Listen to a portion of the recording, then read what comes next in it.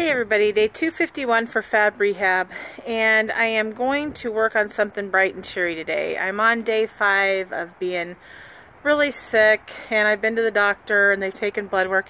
It's not mono, so I'm really glad it's not a resurgence of that, but I just have a terrible stomach bug that I literally can't even drink water and keep it in. So feeling crummy that way, and a really good friend of mine lost her sister-in-law today too, which just makes my heart really sad. So I'm going to try to do something bright and cheery.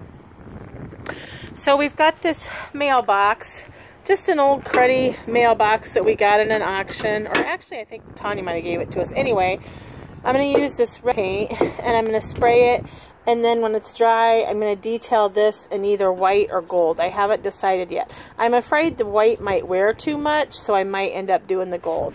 But I'm going to do that today, and then when I get that done, I think I will do, I've got some vintage ice skates that are super cool. And I think I'm going to put some garland and those little like battery operated lights in them and make another decoration. So I'm going to do some stuff bright and cheery today to improve my mood and try to snap out of it. So day 251. I will catch up with you all soon. Bye.